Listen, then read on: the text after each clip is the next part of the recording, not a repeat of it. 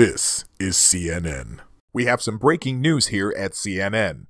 You may have heard about the recent flap regarding suspected Nazi and YouTube megastar personality Felix Kjellberg, also known by his more popular name, Pewdiepie. Kjellberg was dropped by his sponsor Disney after it was reported in the Wall Street Journal that the YouTube star with over 15 million followers has a history of putting anti-Semitic, pro-Hitler imagery in his videos on YouTube. But now another big-time YouTube personality may be in hot water for some remarks made in a recent video where he is seen advocating for violence against children and bragging how many subscribers it gained him.